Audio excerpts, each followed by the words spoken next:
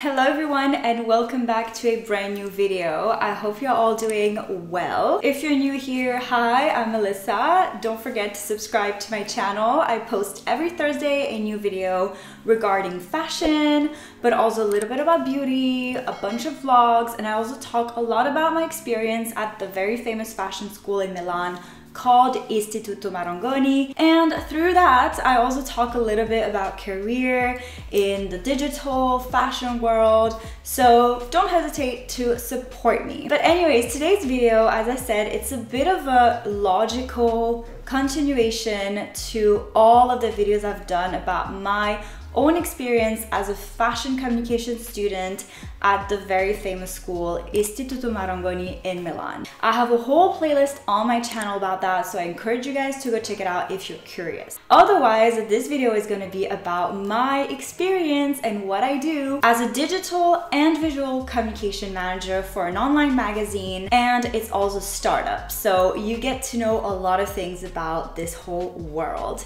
So this video actually was voted by you guys to be posted because I had done a poll on Instagram and on YouTube asking if you wanted to see my home office / desk setup or this particular video, and even though a bunch of you guys did vote for the desk setup, majority of the votes were for this video that I'm filming today or that I'm posting today. Hopefully it helps you guys understand if you are interested in doing communication, especially digital or visual communication, if you guys want to work for an online magazine or if you guys want to work for a startup. It might be also very interesting for people who just finished Marangoni or who are thinking about joining. Like this, you know the opportunities you have after and what someone who did Marangoni does now. Yeah, let's get going now with a quick little intro.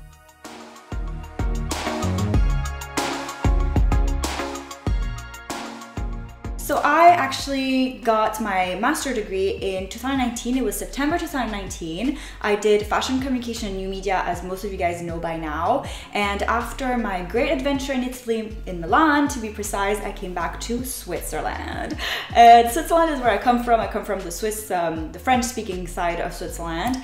So I came back here and I found a job actually at the beginning of the pandemic, kind of. Found a job. It didn't go so well. It ended after like 3 months, and then I just, pandemic was happening, very hard to find a job, and in June, long story short, I found this amazing opportunity. It's actually a magazine that has a lot of different topics.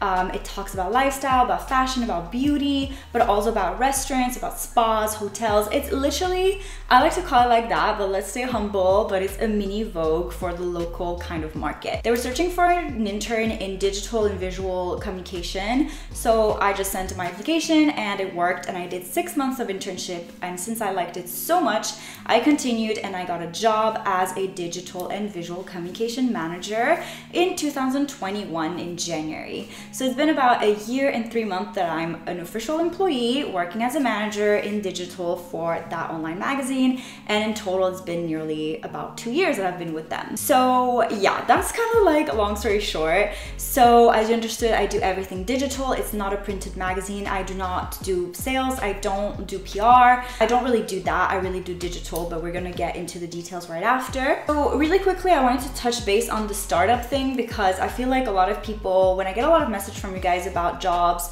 and job opportunities post Marangoni or fashion school, many people talk about like big companies, they talk about big fashion houses, which is amazing of course, but I haven't done any of that. Like I haven't gone to a big company yet. I haven't worked for a fashion house yet. So the startup advantage and disadvantages, let's say, I mean, big advantage is that you will be able to work on a lot of different things.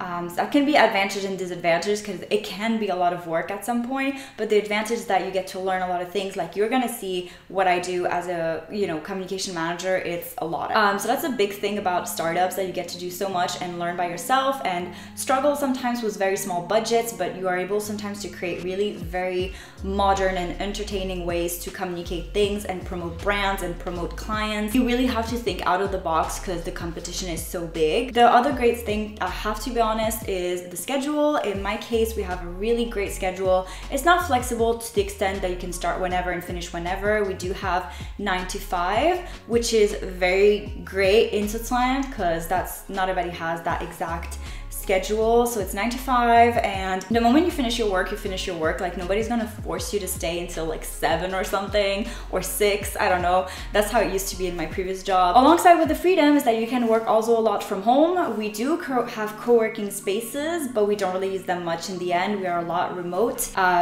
Not necessarily able to work anywhere in the world because we are a local magazine, so we do have to be here in Switzerland, but nevertheless, we are a lot at home, and I just love remote work. I actually believe it's really the present and future of work, and I personally work much better from home than from the office where everybody's talking, and I just don't like it personally. So I'm very, very happy about that. But anyways, now that I did a big blah blah about everything like this, you understand better the environment of the thing, I'm gonna get going into what I exactly do as a digital and visual communication manager. The very first thing that I do, like that's literally what I have to do pretty much every day, especially I feel like on Mondays. That's when I check that everything's fine and ready for the whole month, to be honest, or at least a week, but usually it's the month, and it's social media. So social media, it means a lot. I have to say that I don't do everything regarding social media because since we're such a small team, I cannot do everything.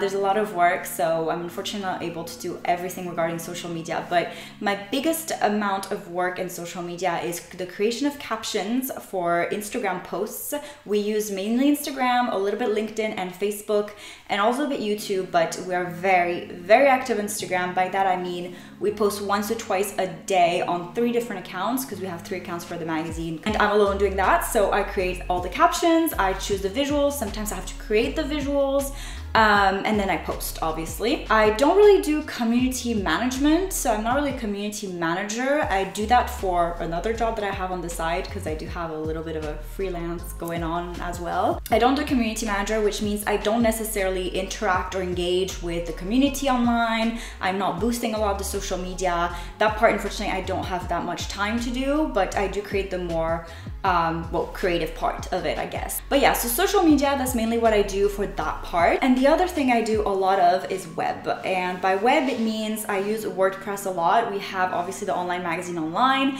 Obviously, it's on WordPress. So basically, I just know very well how to use a pretty complex website through WordPress. And we do have a developer who obviously created the website, who coded everything. I do not code, I haven't learned that. It's just not my thing at all. But I do know how to use WordPress really well.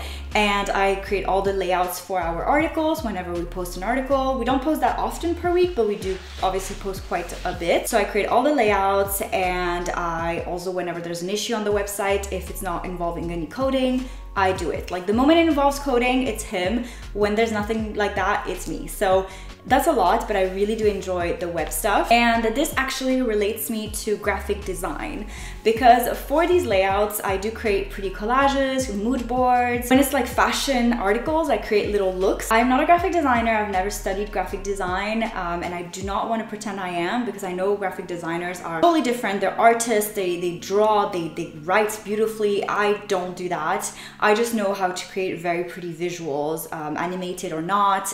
Yeah, I'm easily inspired by things, and I create very nice collages. I've done quite a few videos on my channel actually about that. I love Photoshop. I always use Photoshop for everything. So that's what I do, and that's why I really like the term visual communication instead of graphic design.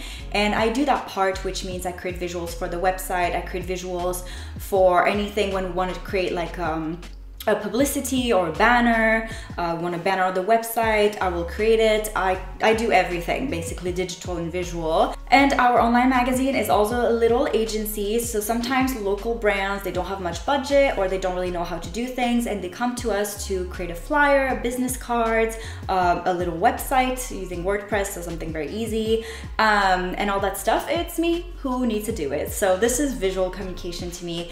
I've done many flyers in my life, business cards, all that. I know how to do them, but as I said, it stays very corporate kind of. If you want something a bit more creative and crazy with nice designs and illustrations, that's not me. That's more of a graphic designer. But that's a very big part actually as well of my job. I feel like the 3 things I told you, they're all kind of equal, even though social media takes a bit over the 2 others, because I really did that a lot. So these are kind of the 3 big main areas that I take care of. Sometimes I will do a little bit of sales to help my manager a bit. Sometimes, so sales direct marketing as well. And sometimes I will have to get a bit into SEO and the Google stuff, but this is really marketing, like pure marketing. It's not really what I do and what I know and what I like. And a little bit of PR I've done too. And since I'm in a startup, I've also done a little bit of HR. And yeah, I think that's actually pretty much it. I feel like the video was already pretty long. I didn't want it to be too long. Comment below what you thought about this video. Did you think this was actually what I was going to talk about today? Did you expect something more or less even? And yeah, let me know if you have any other suggestions kind of in the same type of content, because I don't mind doing that from time to time if it interests you. Stay tuned for the next video that I'm going to post. It's going to be a vlog, a very exciting one. I'm not sure yet if it's going to be posted this week as we speak, I don't know, or if it will be next week, but definitely just stay subscribed on my channel so you have the notification right away. Or you can also follow me on Instagram that I've linked down below and also at the beginning of the video. I always post stories and I always update you guys on my videos and all that good stuff, so like this, you know what's up. Other than this, I wish you a lovely day or a very good night, and I will see you next time in my next video. Bye everyone!